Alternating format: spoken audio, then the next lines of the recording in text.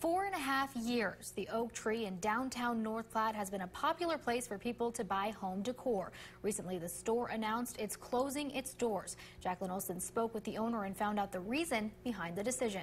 I spoke with the owner of the oak tree, Jody Fiskus, who says she has to close her doors for a number of reasons, but Hobby Lobby is not one of them. Fiskus says as an independent store owner, she has versatility in what she buys compared to the big box stores. Her reason for closing shop is the decrease of sales. At this point, we are not losing, but over the last 2 years, our sales have dropped probably 20 to 25%.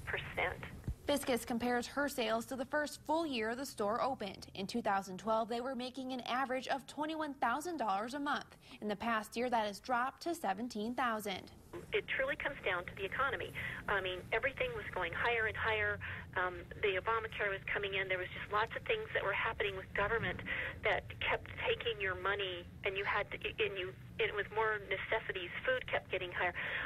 Everything was getting higher, and people's money just didn't go as far. Last summer was the realization she might need to close her doors. When the lease was up, she negotiated a 9-month lease to test out the waters and see if the economy would bounce back. And I knew that in those months versus committing to a 2 or 3 year lease, I knew that I would know what to do if it didn't come back. Fiskus says downtown is great, but not for retail. I do think that the downtown is not the best of places. I think if somebody would dedicate time and effort to building that downtown, but it will take an individual to do that. Fiskus says in the end it came down to the customer and what she wasn't doing.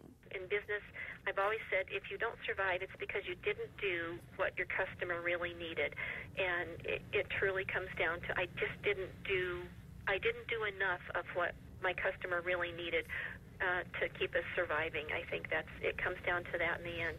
Fiskus says she plans to have the store cleared by the end of April and out completely by the end of May. Reporting in North Platte, Jacqueline Olson, News 2. Okay, thank you, Jacqueline. Everything in the store must be gone. Fiskus says what doesn't get sold will be given to charity in North Platte.